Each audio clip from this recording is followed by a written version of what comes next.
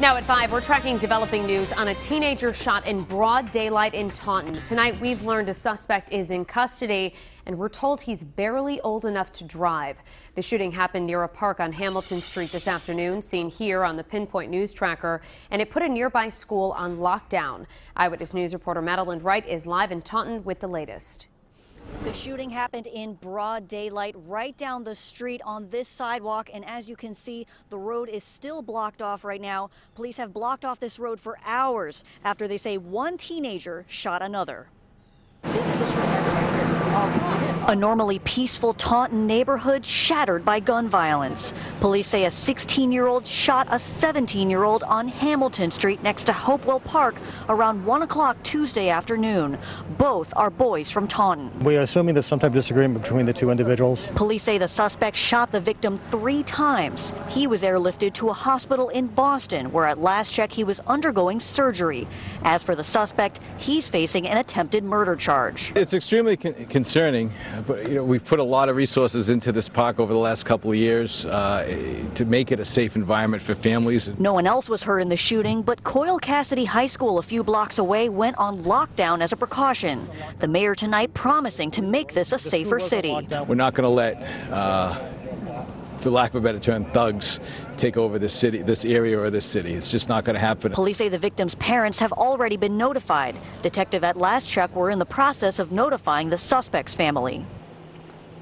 Word on the victim or suspect's names. Police say the two lived in the area and likely knew each other from school. Coming up tonight at 6, more on residents' push for more patrol officers in this area to help keep people safe.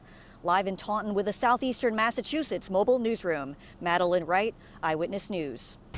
And now we're working developing news. One teenager is shot, another teenager arrested in a brazen act of violence in broad daylight.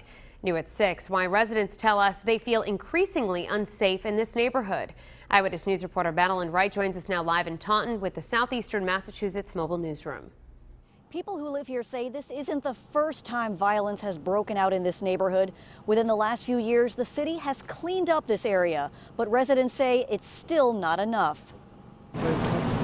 A 16-year-old Taunton boy facing attempted murder after police say he shot a 17-year-old Taunton boy on Hamilton Street around 1 o'clock Tuesday afternoon, right next to a park. It's a little surprising because during the day this is a rather nice place to come down. A lot of people bring their family and their kids down to play at the park. Police say a disagreement between the victim and suspect likely led to the shooting, causing a lockdown of nearby Coyle Cassidy High School. It's unfortunate these situations happen, that there seem to be an inordinate amount of firearms on the street in the hands of juveniles. Police say they're dealing with the problem as best they can, but residents want more. There has been requests to put officers down here, and it's always been a no.